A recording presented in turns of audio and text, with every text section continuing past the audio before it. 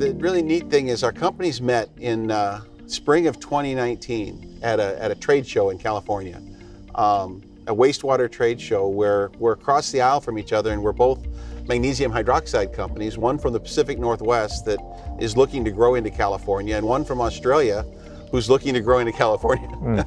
Yeah, obviously we could be competitors, or we could be develop a relationship and see if there's an opportunity to grow together.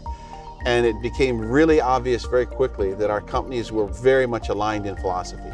And that was really exciting to know that there's a company out there that is really driven on the environment and solving global challenges to the environment. And not only on top of that, okay, we want to be a technical company that's going to solve these problems, but we're going to provide the same kind of technical credibility and service to our customers, so that at the end of the day, it's not just something that we drop off and go away, but we work very closely with our customers to solve their problems and work hand in hand with them. So the philosophies of our two different companies couldn't have been better aligned. By the end of 2019, we had already made the connection where Calix purchased IER, and we all became part of the family.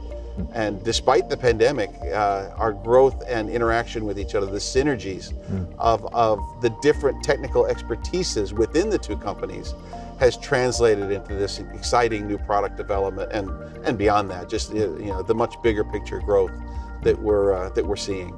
The partnership between Calix and IER, what it provided us an opportunity to do was to further our work, further our investigation in terms of what our product can do and how it can better service communities out there with these particular issues, with water, with odor controls, with acid attack to infrastructure and assets.